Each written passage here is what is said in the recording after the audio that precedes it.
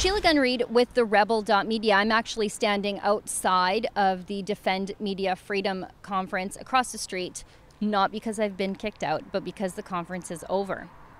And as I was walking out of the conference, I thought, hey, you know what? Our Rebel viewers have paid a lot of money to send us to this conference in London, a conference that was co-sponsored by the Canadian government and the UK government. So maybe they would like to actually see what it looks like beyond the security fencing.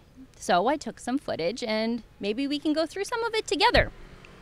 So after you go through security, you will see like a wall of shipping containers. And that was a pleasant change for me because normally when I go to conferences, particularly the United Nations climate change conferences, they are built with disposable things, disposable plastic, things that go in the garbage afterwards. So, you know, it's kind of nice to know that the shipping containers are something that can be reused. Now, on the shipping containers, they've written these quotes from famous people about freedom of expression and the free press.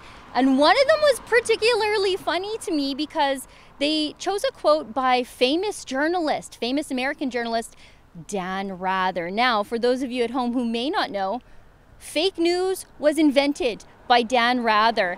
He should be honored as the granddaddy of fake news when he published some documents about George Bush's time in the Texas National Guard that actually ended up to be complete and total fakes. But he just wanted it to be true so badly. So that's the C-cans. As we get a little further into the building, you can see it's really big, really industrial. It's very dark and dingy in there, and that's why I sort of kind of like working outside. There are coffee bars everywhere. There are snacks everywhere. The lunch spread was pretty big. The building is really quite immense.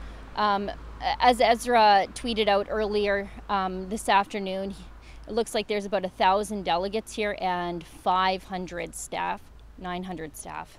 One thing I also noticed on my way in and my way out was just the level of security here. They searched our bags on the way in. We had to go through metal detectors. And on the way out, they asked us to remove our ID tags. Didn't really give a reason why. Ezra didn't comply because he doesn't comply with people telling him what to do. Well, everybody, that's the wrap up for the first day here. I thought I'd give you a little sneak peek inside the steel barriers of what's going on inside this conference. For the Rebel.media, I'm Sheila Gunn Reid.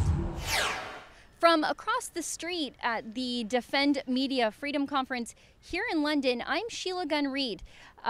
My boss, Ezra Levant, and I are bringing you all the news that nobody else is reporting from this conference full of journalists. Now, to help fund our trip here, you can do that at mediafreedomconference.com. And to see all of our coverage you won't see anywhere else, go to mediafreedomconference.com.